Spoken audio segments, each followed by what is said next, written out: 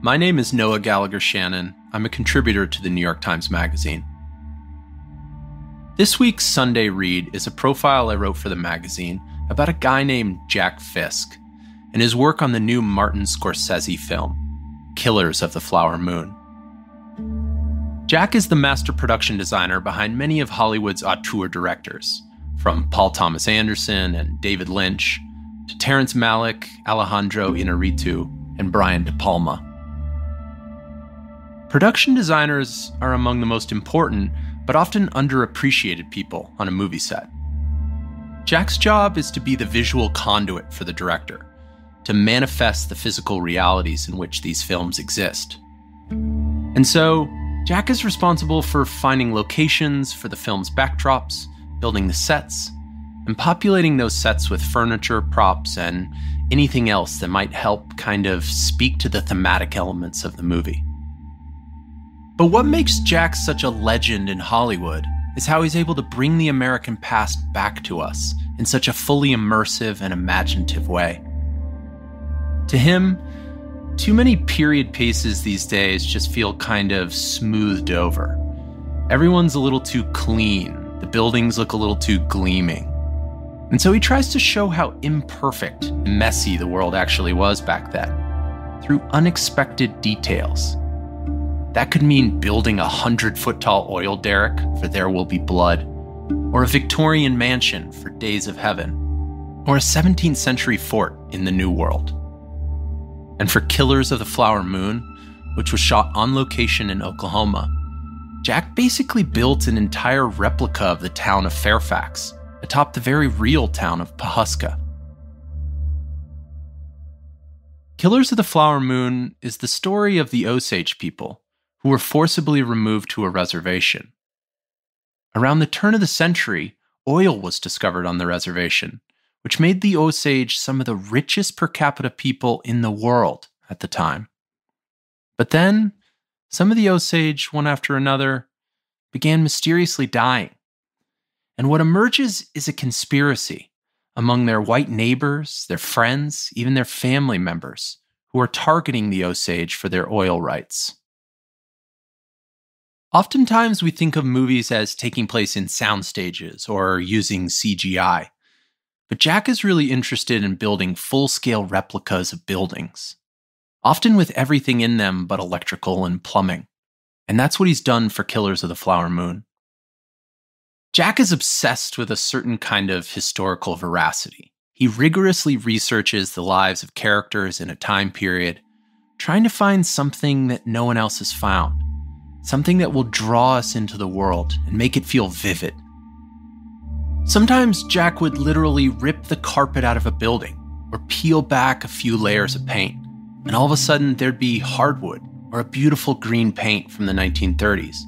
And Jack would go, "That's fine. That's great. We don't even have to do anything." Jack has this method-like approach to building, almost like he's getting his carpenters and his painters into character, to imagine that they're from the 19th century or 17th century. Back then, they wouldn't have used levels. They wouldn't have been able to use a tape measure. And you know, in the case of a big movie production, where you have maybe hundreds of different carpenters and painters, that can be a pretty demanding managerial task to get everyone into an imaginative headspace. But Jack, despite being in his 70s, is famous for his physicality. He's very hands-on, and so he'll be up there hammering nails right alongside his carpenters. In June, I flew out to Virginia to Jack's farm, where he's lived since the 1970s with his wife, who, by the way, is the actress Sissy Spacek. They live in this beautiful Civil War-era farmhouse that Jack's meticulously remodeled room by room over the years. The more Jack and I talked, the more it became evident just how central historical accuracy was to his whole artistic ethos. Most films we go in kind of knowing the story. We kind of stay at a certain level. We don't go deeper. Right? And because it's everything we know and expect. Then something throws you off kilter and you go, wait a minute. I got to look at this. Mm-hmm. I think you can get deeper into it, or you see it, it's like you're seeing it for the first time. At one point, as we walked on his farm, he explained the reasons why he went to such extreme lengths to find, for example, the exact furniture the Osage used. And I really got the sense that he was world building in his private life too, the same way that he does on the screen. Why spend the time? Why not just pick out some furniture that looks pretty close? Well, because we could get this stuff, and why not do it like it was? The more real I can make it, the more I get excited. You know, I'd always try to do something real if we can, because why not? Well, there's got to be better reasons than just why not, right? Why? Okay, if somebody drives a car, would it be better just to have any car you liked, or would it be better to have a car just like the one he drove? What would tell you the most about the character, no matter what it looked like? If it was one he actually drove, it might give you more clues to that character. If it was the furniture they had to use or were attracted to, and that's what they live with every day of their life, it might tell you more about that character, that they were living with that. They weren't living with this Art Nouveau piece that you found at a prop shop, even though it might look better. So here's my article, The Genius Behind Hollywood's Most Indelible Sets, read by James Patrick Cronin.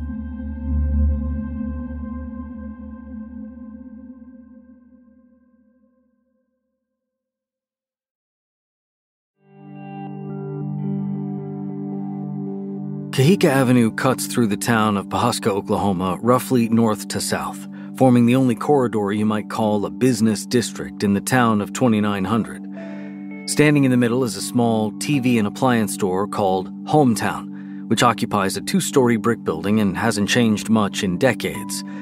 Boards cover its second-story windows, and part of the sign above its awning is broken, leaving half the lettering intact, spelling home. The space inside, in the language of the plains, is humble. Its ceilings are low, its walls wood-paneled, its floors carpeted in tight-woven grids.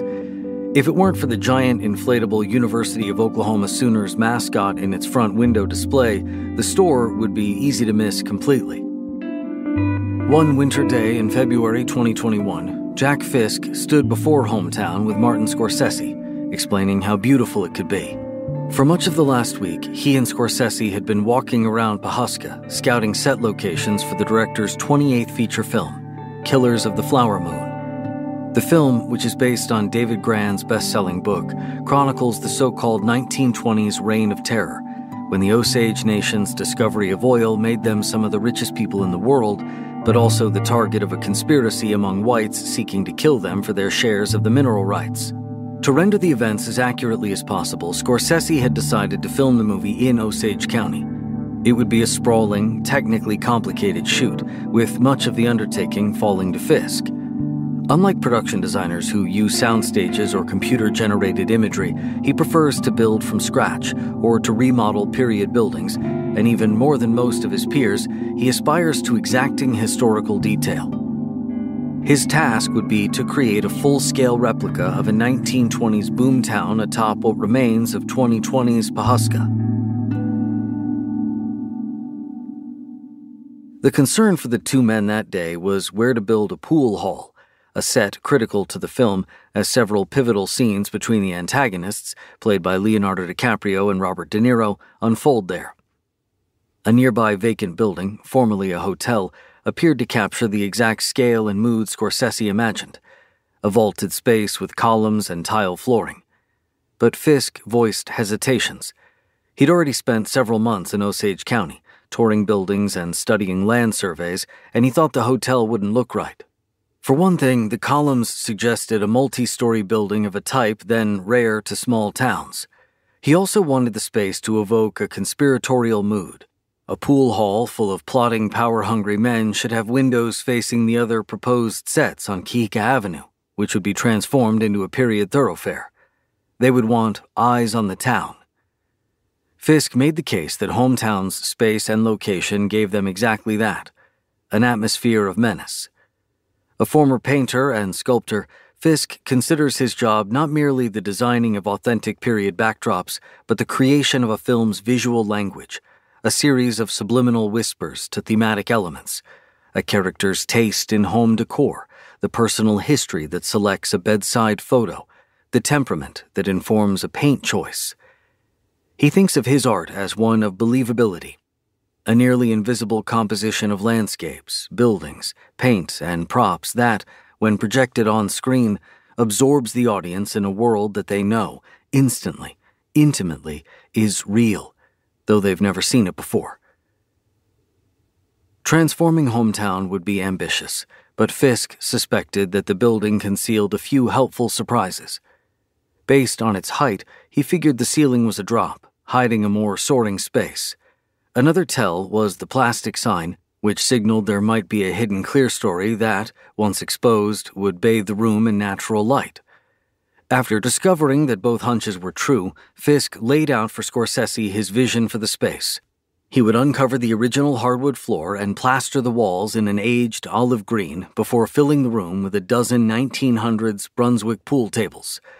As much as possible, the room would be dressed with furniture and fixtures sourced from antique stores and museums, rather than more conventional prop warehouses, and constructed with period materials, like the slotted screws more commonly used at the time.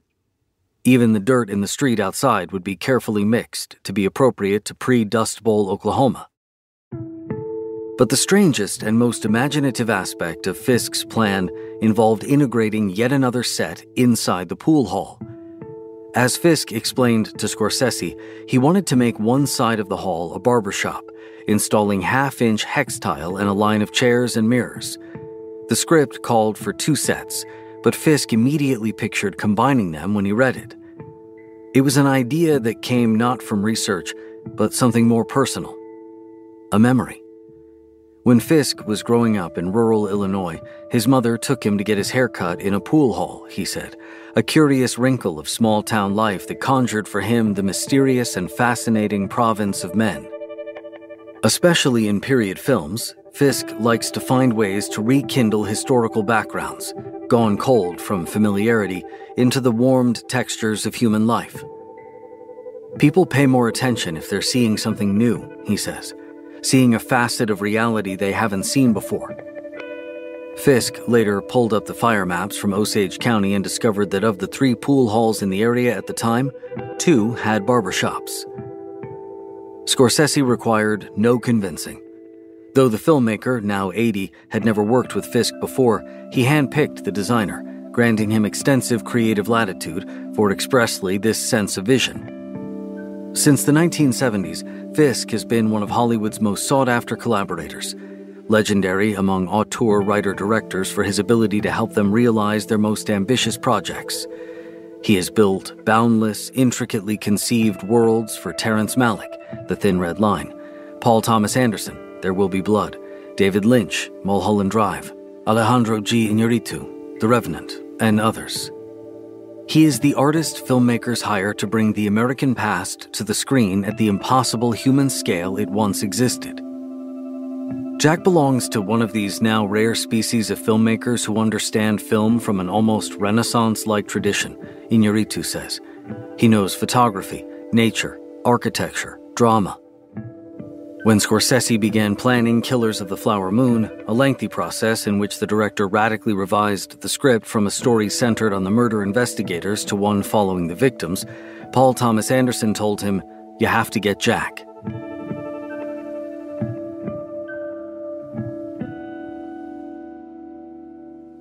But Fisk, who is 77, can be notoriously difficult to entice to a film. Since 1970, he has designed relatively few. At one point, he took nearly 20 years off. When Scorsese approached him, Fisk was excited by the opportunity to collaborate with the director, but also by the chance to excavate a world rarely depicted on screen. The film takes place in a sliver of lost time, one wedged between more familiar depictions of Native Americans in the 19th century and the well-worn imagery of the Roaring Twenties. Bringing this moment of cultural collision back to life would represent as sweeping a challenge as Fisk had ever faced. The story unfolds in about 40 sets, as varied as Masonic lodges, Osage funerals, and federal courtrooms, spread over 1 million acres and costing about $15 million of the film's $200 million budget. The sets would represent a kind of culmination of Fisk's career-long obsession with reclaiming the rough contours of American history. More than any one aesthetic vision, he has sought over a half-century to scour away the visual clichés that mar films, seeking beneath them the vivid wood grain and forgotten colors of the past. If Fisk's name isn't recognizable to most Americans, his imagery has shaped our collective understanding of what a modern historical epic looks and feels like. His signature is the 360-degree construction of the outdoor set, believably inhabited and painstakingly aged, marrying an anthropological eye for period detail with a rough-hued naturalism that can edge, at times, into the slippery atmosphere of a dreamscape. For There Will Be Blood, he erected a 100-foot oil derrick, following turn-of-the-century blueprints so that it might take on a more ragged, credible shape, planting it atop a barren hillside that framed it against the sunset with painterly flair. In The Revenant, Iñárritu's drifting, magic-inflected survival epic about a 19th century fur trapper, Fisk scouted snow-buried valleys deep in the Canadian Rockies, throwing up post and beam forts in settings so sublime that the film exudes the mind-silencing cold of the character's icy journey. But Fisk's work is perhaps most unmistakable as the backdrop behind the films of Terrence Malick, whose swirling, voiceover-driven narratives find grounding in Fisk's elemental settings: ocean-like wheat fields, serene jungle villages, a mother's kitchen at twilight. It's a fusion of styles the two filmmakers began exploring in Badlands, 1973, the open-road thriller where Fisk met his wife, the actress Sissy Spacek, and have continued over 4 decades.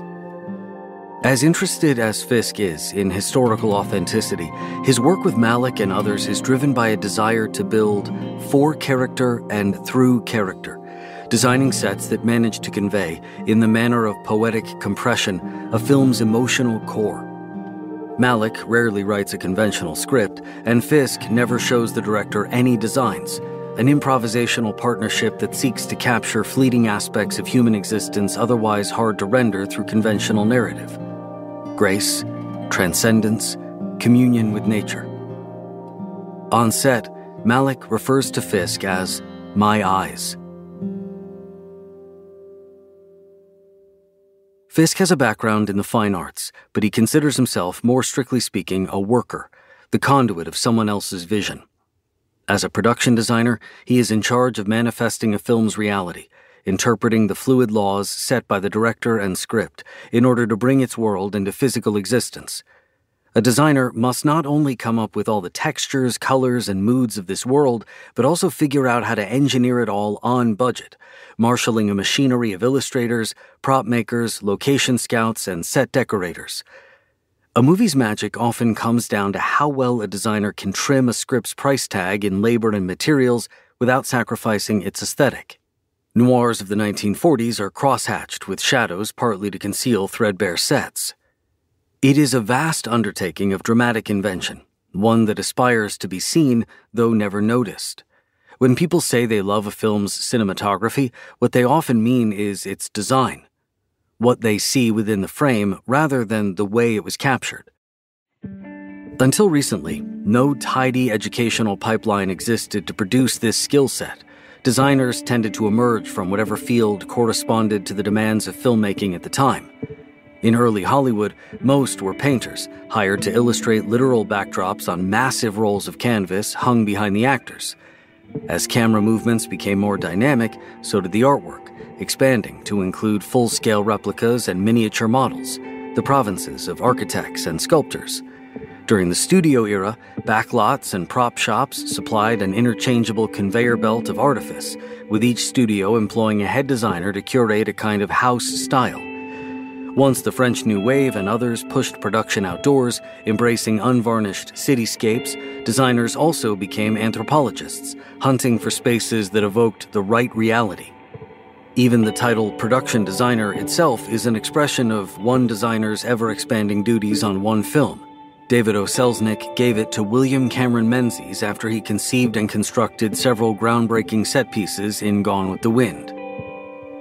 Much of this history Fisk only learned recently. when Scorsese gave him a copy of Menzies' biography, The Shape of Films to Come.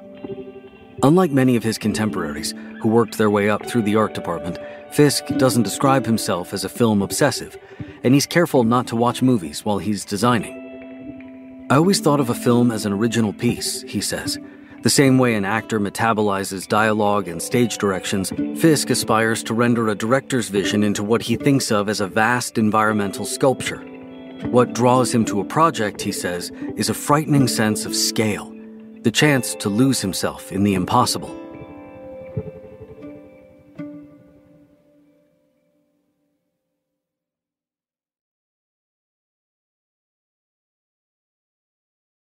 Fisk's extreme commitment has endeared him to directors and crew alike.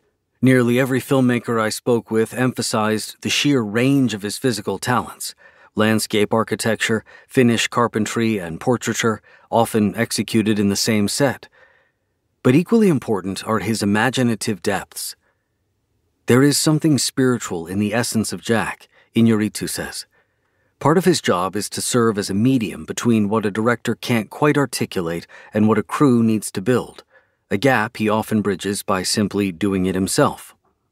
As Lynch told me, he will do all the research and make sure it's this and this and this, and then build the thing. And if they sawed the wood this way, he would go saw the wood that way. Jacqueline West, an Oscar-nominated costume designer who has worked with Fisk on 9 films, including Killers of the Flower Moon, recalls that when she met him, he was hammering square nails into a set by himself on a weekend. He's very method, she says. When Scorsese began developing Killers of the Flower Moon, he'd long admired Fisk's work from afar. But initially, he hired another designer, Dante Ferretti, with whom he made Gangs of New York, The Aviator, and several other films. Then COVID shut down production, and Scorsese began brooding over the direction of the film. In early drafts, it followed Tom White, an FBI agent then slated to be played by DiCaprio, but Scorsese and DiCaprio worried that the framing privileged the wrong vantage. So Scorsese rewrote the script, moving the film into the perspective of the Osage, but also that of their killers, with DiCaprio switching to play a key conspirator. It was a shift that transformed the film from a murder mystery into something less familiar, a narrative that tracks the deepening grief of the victims right alongside the manifest deceptions of their supposed friends and family, forming an agonizing portrait of complicity and greed and white supremacy. For Scorsese, Fisk now seemed like the natural choice to guide the film to its historical reality. Jack has a deep sense of the American past, the way things looked and felt, he told me. In a way, he was the only possible choice for this picture. But when the two men met, Fisk stopped short of proposing any ideas. He prefers that his vision of a film be sparked by a director's, he says, which in this case turned out to be relatively straightforward. Marty wanted to have it historically correct, Fisk says. That's how we connected. With both men nearing 80, the film represented as rigorous a project as either had ever taken on. For Fisk, it meant not just excavating a historical period, but also the most minute details of real people's lives. I didn't want to reinvent the Osage, he told me. Fisk grew up moving between worlds. His father, a pilot in the Pacific Theater in World War II, died in a crash when he was 3, and after that his mother married an engineer who ran foundries all over the world. The family moved nearly every year: Illinois, Michigan, Virginia, Pakistan. Often isolated in a new place, he channeled his inquisitive energies into art projects and building elaborate multi-story forts. In Alexandria, Virginia, Fisk fell in with another artsy student at his high school, a boy named David Lynch. Like Fisk, Lynch had moved a lot, and the young men bonded. Jack and I ended up being really the only 2 guys in that whole school that were interested in being painters, Lynch told me. They enrolled at the Pennsylvania Academy of the Fine Arts together, but they were happy to paint all day and avoid Vietnam, renting a dilapidated house across from the city morgue. I had 1 floor, David had a floor, Fisk said. We took an old coffee pot and made a water heater out of it so we could wash our hands and face.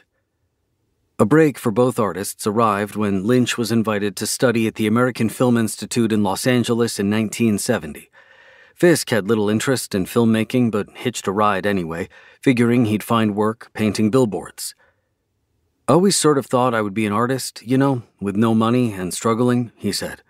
"I remember thinking, I'm going to try this for a year." He arrived in Hollywood at a fruitful time for outsiders. The waning power of the studios was making way for the so-called New Hollywood, a young generation of filmmakers influenced by foreign cinema and eager to experiment. Easy Rider had been made, and studios realized they didn't know what the public wanted, Fisk says. Through Lynch and his classmates, Fisk soon found work on sets, often because he was the only guy around with a truck full of tools. Eventually, Jonathan Demme, who would later direct The Silence of the Lambs, hired him as an art director, a job unfamiliar to Fisk. But it didn't matter. The stripped-down vibe of independent filmmaking suited Fisk, who found he knew just enough carpentry to teach himself whatever a director needed. They would say, "We need a church," Fisk said, "and then you either find it or build it." The simplicity of these directives was energizing for Fisk, not unlike the clarifying terror of standing before a blank canvas. He had few film references to draw on and didn't know about conventional film infrastructure, like sound stages, prop warehouses, and theater flats, so he relied on what he knew: realist painting, modern sculpture, building forts. Union rules often make film sets workplaces of strict hierarchy, with each person tending to a narrow scope of duties, but as an outsider, Fisk was indiscriminately hands-on, doing whatever needed fixing, an industriousness that quickly endeared him to young directors with tight budgets and ambitious visions. During the 1970s, he worked on films for several established filmmakers like Roger Corman and Stanley Donen, and designed classics from emerging auteurs like Brian De Palma's Carrie. When he learned that an AFI student named Terrence Malick was prepping a 50s thriller about lovers on the lam, what would become Badlands, Fisk took it upon himself to compile reference images. Terry heard about this guy who was researching his film who he'd never met, Fisk says, and we had a meeting, and it went kind of like this: "Could you start July 10th?" Perhaps no set in Fisk's career more vividly expresses the lyricism of his craftsmanship than the house he built for Malick's next film, Days of Heaven. The plan was simple enough. Find a house surrounded by wheat fields where Malick could stage a love triangle among a farmer and two workers in 1916 Texas. But as Fisk scouted, he learned that many fields had already been harvested and that many modern varieties of wheat were too short for the atmosphere Malick envisioned, with the characters buried to their chests. Some of the only farmers still cultivating the tall varieties that late in the season were Hutterites, a small Anabaptist sect in Alberta. But when Fisk approached them late in the summer of 1976, he learned they'd be harvesting in 6 weeks. The shoot would last 2 weeks, so to give Malick what he wanted, Fisk needed to build a house in a month. He thought it feasible if he could erect only a facade, with the interior shots filmed elsewhere. But Malick insisted he wanted the wheat fields visible through the windows. All told, Fisk would have about $100,000 and maybe a handful of crew to build it. "I was too dumb to know it was impossible," he told me. "The Hutterite elders were taking bets that we couldn't finish." Earlier, Malick showed Fisk a photograph of a Victorian, an image that reminded him of Edward Hopper's 1925 painting, House by the Railroad. He knew a little drafting from art school, but the carpenters couldn't read blueprints anyway. So he relied on models, bending history and architecture to fit the emotional framework of the character. Many houses in 1910s Texas would have been plain and single-story, as Fisk explains, but you look outside and you're looking at a wheat field, and it's like an ocean. To accentuate that loneliness, he made the house slender, ornate, with high windows, like a ship. He used telephone poles to anchor the structure against high winds, covering the exterior in plywood. Hutterite teenagers pitched in, along with a few friends, and Fisk furnished the interior with antiques driven all the way up from Los Angeles. Today, Days of Heaven remains a very personal film for Fisk, in part because it showed him that a simple handmade set could also be the most cinematically elegant. He realized that building an entire structure instead of a facade gave a director the freedom to explore and shoot from any angle. which helped preempt costly, time-consuming modifications, while the open windows also saturated the photography with natural light and a sense of depth. At the same time, the relative simplicity of the house showed Fisk that a set's emotional core had less to do with beautiful design than with connecting to the character. Without a single line of dialogue, Fisk had managed to evoke the very heart of the story. A man adrift, searching. Everything Fisk loved about realism in painting, he realized, not just its observational eye, but also the stark modesty of its subjects, could be suffused into a set.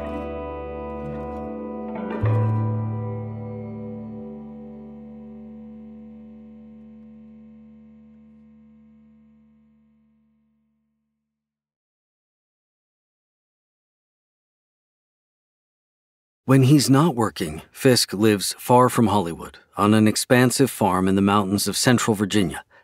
It's a country of sloping hayfields veined with low stone walls and forested creeks. When I visited in early June, the weather was breezeless and humid, the mountain outlines shaded by wildfire smoke from Canada, and after buzzing through a gate and bumping down a rocky trail, I found Fisk standing in the dirt before his and SpaceX's two-story Civil War-era farmhouse. He had just finished the summer's first hay baling, and the rolls lay atop the pastures, like beetles stranded on their backs. Now in his late 70s, Fisk cuts the figure of a carpenter a few decades younger. He is tall and broad-shouldered, with a center-part shag of brown hair and a smile that erupts suddenly across his creased, goateed face, revealing a boyish gap in his teeth. His hands are thick, and the pointer finger on his left is severed at the knuckle, a result of a construction accident when he injected paint into his finger with a spray gun. "It was just like a sponge full of gray paint," he said, laughing. He and Spacek purchased the farm in 1978. A wonderful, crazy decision, Fisk said.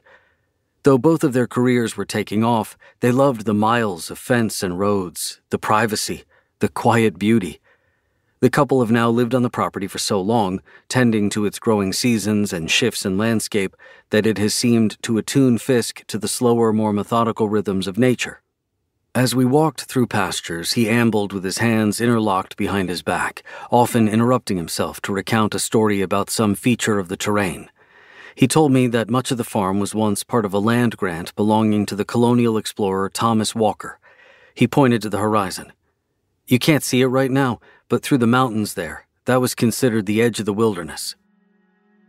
Fisk tends to seek out films set in natural environments, then push the production as deep as he can into the story's harshest elements. He described how, during the scouting for the Thin Red Line, producers argued for shooting in Central America instead of Guadalcanal, the South Pacific island where the film is set. There were limitations to a far-flung jungle, not to mention malaria. But Fisk was adamant. An immersive sense of place about an environment so exotic couldn't be faked. During a visit to Guadalcanal, Fisk noticed unexploded grenades painted yellow rather than the more familiar green. It was a vestige of an earlier design he'd read about, and one he had already planned to include in the film. A historical detail that didn't seem real. When he saw it in person, he loved the unexpected vividness, the human messiness it suggested about the war effort. It was a visual confirmation to him of history's peculiarity. It is these sensitivities to a film's natural setting, even more than his craftsmanship, that his contemporaries view with a measure of awe. Peers told me stories of Fisk plucking sagebrush for a paint swatch and kneeling beside an elephant to coat its leg in a believable smear of mud. Nearly everyone I spoke with mentioned the austere splendor of Fisk's Marfa, Texas set for There Will Be Blood. When the director of photography, Robert Elswit, arrived on set, he was impressed by the scale, but also by how Fisk integrated the set into the landscape. He'd laid out all the buildings in such a way that made it easier for Elswit to control the natural sunlight, both for interior and exterior shots, while also orienting them so they were visible in physical and figurative relationship to one another, especially the derrick, which loomed over it all. His work finding locations, finding the places to set work, and his sensitivity to lighting, to time of day and weather, a lot of production designers aren't interested in the same way, Elswit told me. He credited Fisk with 90% of the Oscar he won. Fisk says that he's attracted to working on historical films because, like working outdoors, it provides him the opportunity to unearth discoveries that bring life back to him replenished of its strangeness. When I grew up, period films often looked like costume dramas, he told me. Nobody was dirty. This manicured unreality was compounded by his boredom in school and disbelief watching the news. He was a teenager when the United States invaded Vietnam, and his 20s were shaped by watching General Westmoreland say one thing and hearing another from his friends. It gave Fisk the uncanny sense that beneath this smooth veneer lay another, craggier history. He felt drawn to construction materials and paint colors in particular as tactile remnants. He could remember how, the first time he visited nearby Monticello, the dining room was Wedgwood blue, but that they later found that that same dining room was previously chrome yellow. This was the sort of history that truly interested Fisk, the mess of past lives, the mysteries that lay hidden within walls. Fisk's interest in restoring the original colors of history often first requires chipping away the layers that conceal it. When Malick approached him about designing The New World, his 2004 drama about Pocahontas, Fisk was excited about building a Jamestown replica, partly because he'd long nursed a curiosity about its construction. Some accounts, including Jamestown narratives and the site replica Fisk remembered seeing, suggested a fortress made of sawed planks. "You'd have to take a log and cut it," Fisk said. "Nobody has that kind of time." He refused to believe that a fort built by ship-weary settlers was anything but an improvised ruin. And so, rather than rebuild previous renderings, he endeavored to recreate the conditions in which the fort was originally built. He picked a site just upriver from the historical one, laid out on a similar estuary, then labored as he imagined a settler might have, quickly, crudely, erecting 15-foot vertical posts in a time-saving triangle shape. In the end, it was an awful, irregular structure, one no carpenter would lay claim to. But when archaeologists from Preservation, Virginia toured it, they were floored. Beyond how authentically bad the fort looked, they noticed designs that conformed to ongoing archaeological discoveries, including Fisk's mixture of daub, a kind of primitive mortar. Like a lot of Fisk's sets, the fort embodied a visual paradox. It was historically familiar, but rendered otherworldly by a nuts-and-bolts attention to detail. When we see it on screen, it greets us like a gaunt, muddy giant, standing in sharp contrast to miles of clear tidewater channels and mossy glens beyond its gates.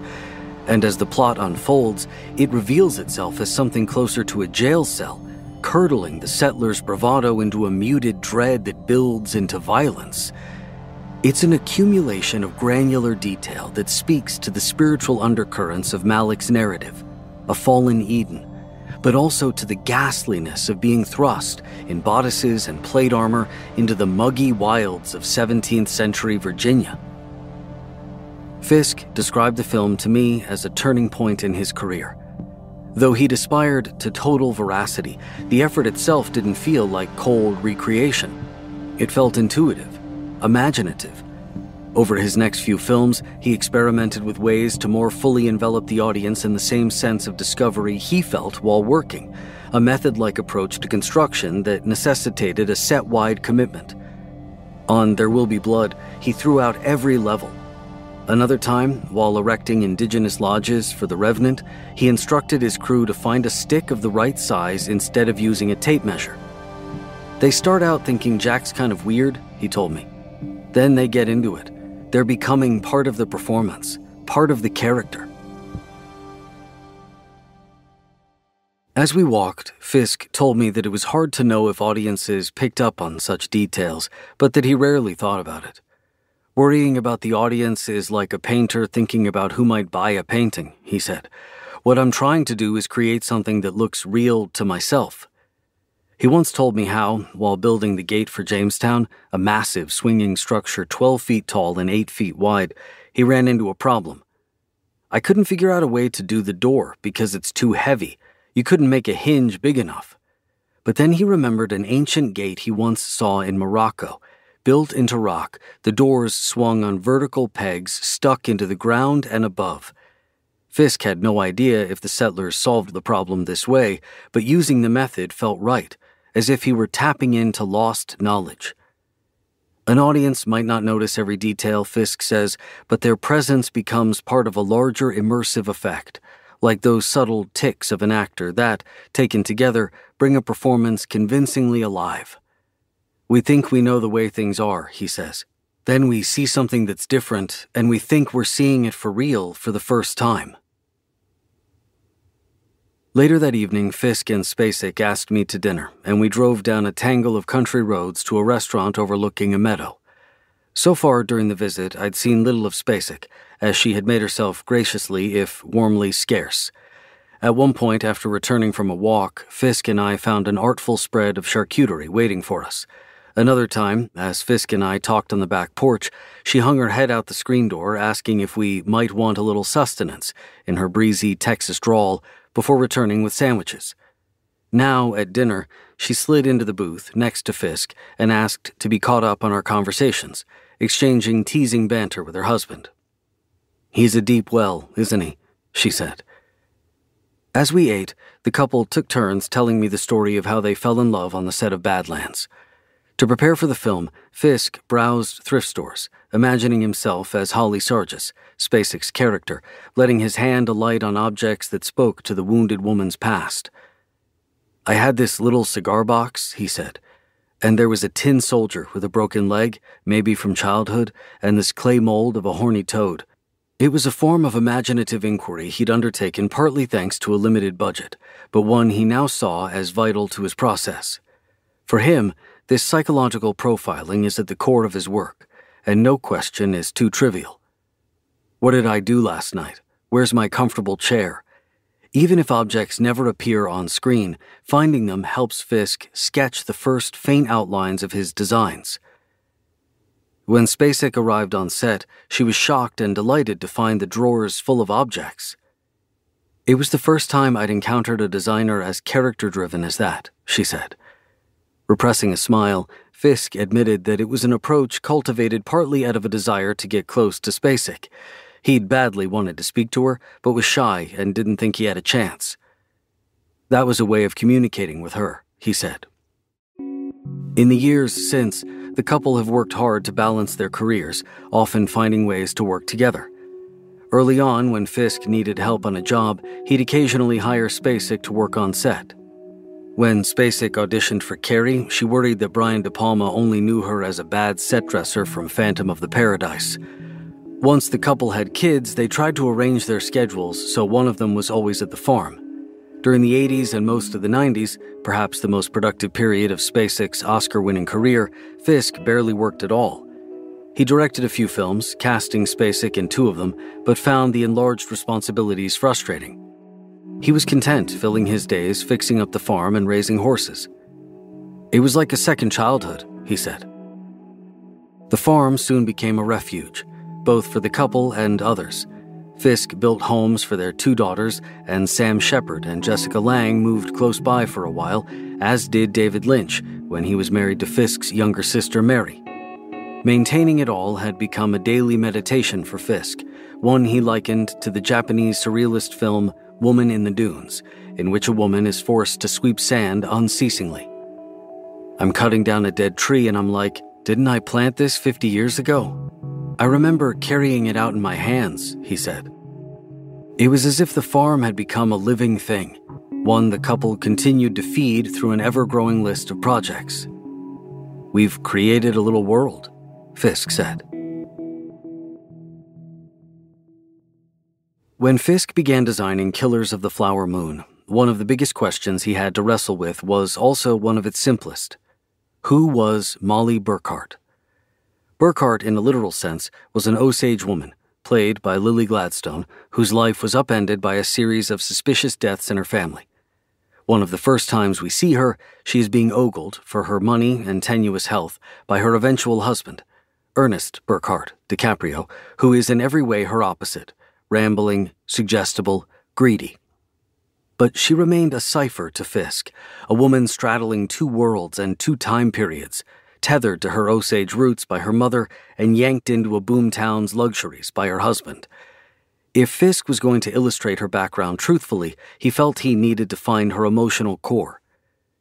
Because Burkhart was a real woman, Fisk was greeted by an unusually dense amount of research material.